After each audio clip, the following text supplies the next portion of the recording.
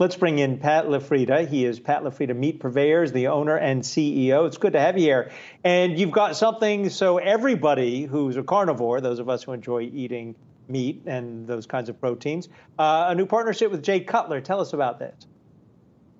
Yes, during the pandemic, actually long before the pandemic, Jay and I were talking about doing something together, and I was going to consult for a retail butcher shop that he will open in Nashville. And the pandemic put that on hold for a bit, but we began to talk about what was really popular, which was direct-to-consumer. And between his passion of meat and my passion of meat, we really hit it off from the beginning and launched a subscription box company and a gift box company, something that we don't see much on the marketplace for. And it's been great. We just launched it. And I'll tell you,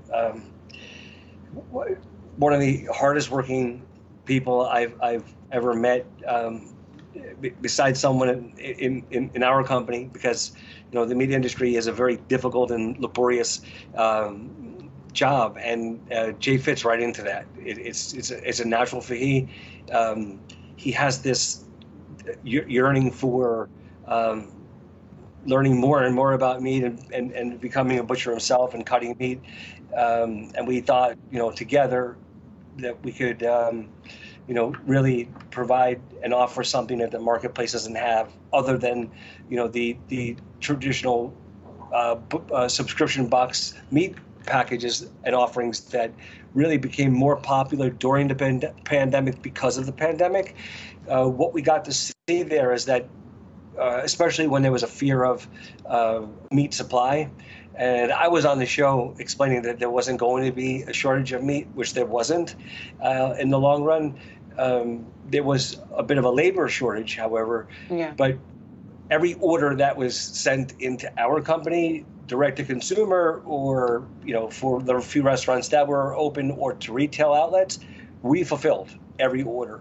I mean, we were under presidential mandate since March 16th of 2020, right? And we haven't closed a day since. Pat, you mentioned the labor shortage, and I want to ask you about that, because you, as an owner of your business, have you had any trouble attracting the workers that you need in order to grow your business and expand at a time that you're doing this? I myself have not. We really feel blessed. I feel blessed that I have a very loyal team, and it goes. Many companies like to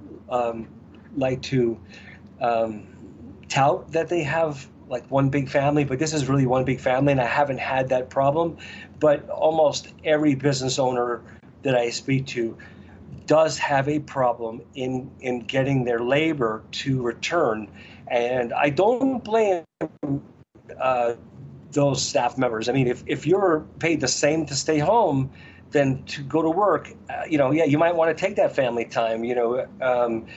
My only peril that I see for that workforce is that I still think unemployment is going to be very high in the next 2 years. When it's time that that extra stimulus money runs out, that extra unemployment money runs out, you may not have a job waiting for you when you return. So for me, it's maybe 2 or 3% of our workforce at our company, but I would say it's a good 25 or to 40% of the labor force really is non-existent. Now is the time. If you weren't happy with your job, if you wanted something better, if you wanted some sort of a promotion, this is the time to be at work and to capitalize on that. You're talking to some meat lovers right now, and I'm on the website getting very hungry, although dinner is still 3-4 hours away. So the gift box that we're talking about, the greatest gift box ever, $175. What's in it? Describe the cuts that are in it. And again, you are talking to someone who does enjoy beef. Well, first and foremost, that's going to change.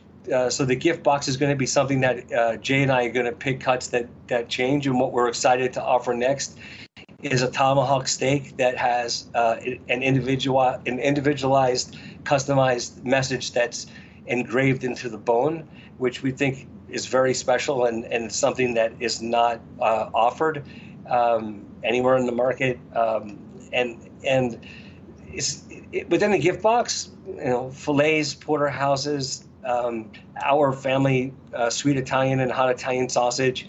But more importantly, unlike what you'll see in any gift box of meat or any sub box of meat, all of our products are domestic. They're raised and grazed in the United States, and it's the product comes to you fresh. So when you order it, it's processed that night and then shipped out the next day overnight.